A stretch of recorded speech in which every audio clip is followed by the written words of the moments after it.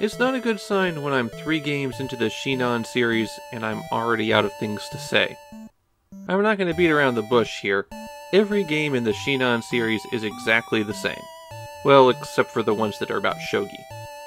But they use the same engine, the same structure, and even as somebody who likes the series, no, really, I do like the series, there aren't any real hidden depths here. Go is the ancient board game of placing black and white stones at the intersection of a grid.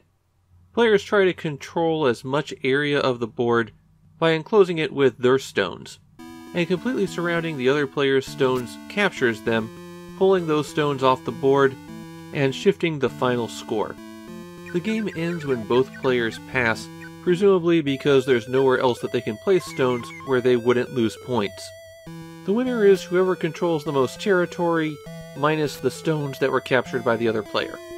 Because of the absolutely enormous quantity of playable moves in Go, historically it's been a tough nut for AI to crack.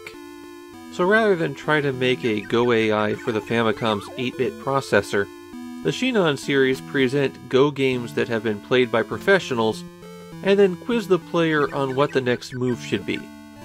There are 110 games in囲碁指南 91, 30 classic games, 20 games from the post-war era, 40 games that have been played in the past year, and 20 games specifically designed to teach principles of Go.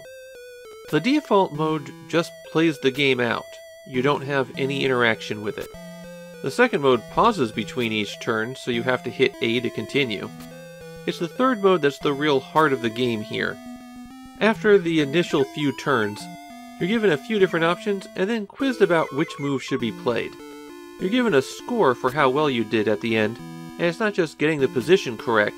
The wrong answers are also weighted. So a move that's good but not the best will still get you some points.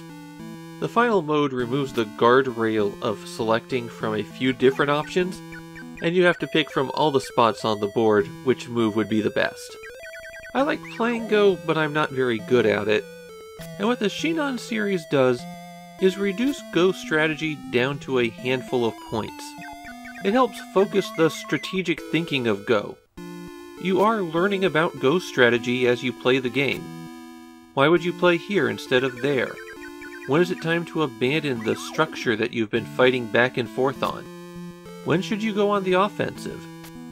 You have to think about these things while you're playing囲碁指南, while at the same time it's providing a solid demonstration of the more technical aspects. Should you be placing a stone close or far? When is that group of stones dead or already captured?囲碁指南 91 isn't trying to do a whole lot, but it's succeeding at what it needs to do. Just like every single other game in the Shinan series.